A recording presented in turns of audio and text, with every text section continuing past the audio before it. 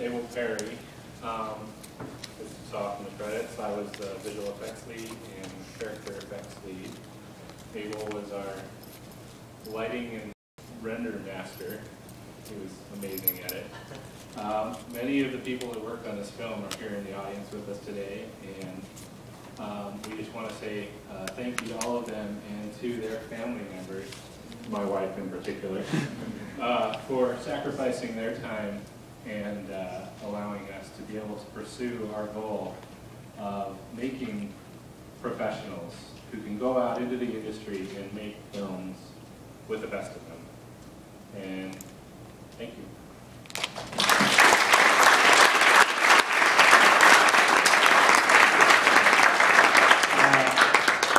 Do you have any questions?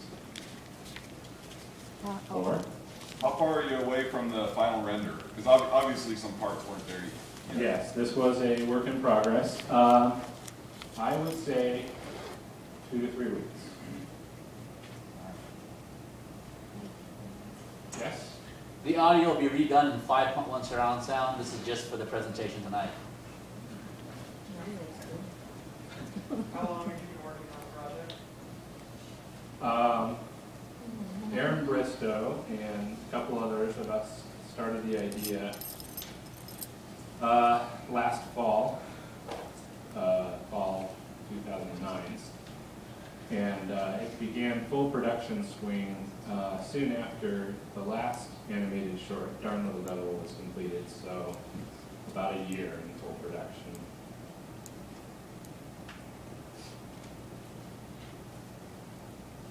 Any other questions? Comments? So now you're going to submit this to a bunch of different companies, I assume, whether you on DVD or what? We are going to actually be submitting it to student film festivals and the Student Academy Awards. So at the present time, that kind of precludes us from publicly distributing it because of some of the limitations that are stricter by some of those competitions. But eventually, it will be available, I'm sure.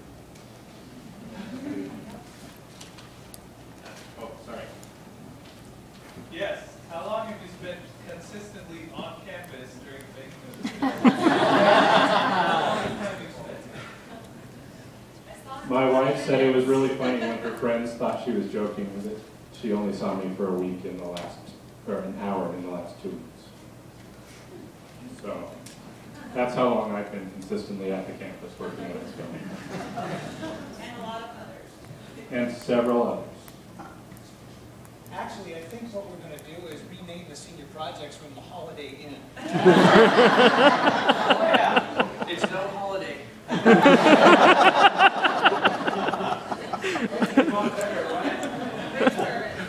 you know what though? It is a testament. I mean, the animation group has been, I know Rodin and Anthony would say, yeah, we put a lot of work in. They put in tons of hours, and they're constantly in the lab or in the senior projects room. And they have been here pretty much all the time. At least almost a month straight, with a couple Sundays off. Now, let's transition that too, though. It's also been all these other projects too. They've been in the senior projects room. Some have been there till 3 in the morning, some all night long as well. We've actually had to move your beds into another room because the other students were working. But the idea here is that they've put in, for those who are clients or just here administrators, even faculty, we know what our students are doing, they're committed, and regardless of which project they've been on, they've spent an enormous amount of hours on campus in that project room or in the labs working.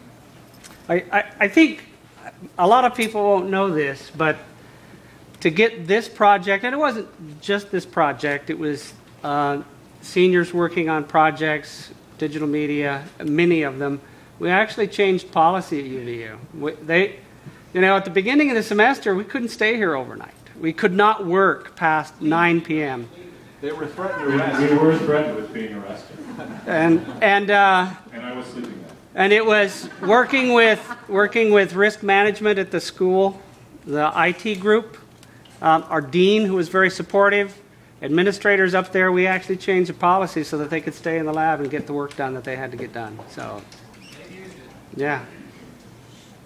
So Trudy, I think we should make sure everyone gets a round of applause. Yes, please.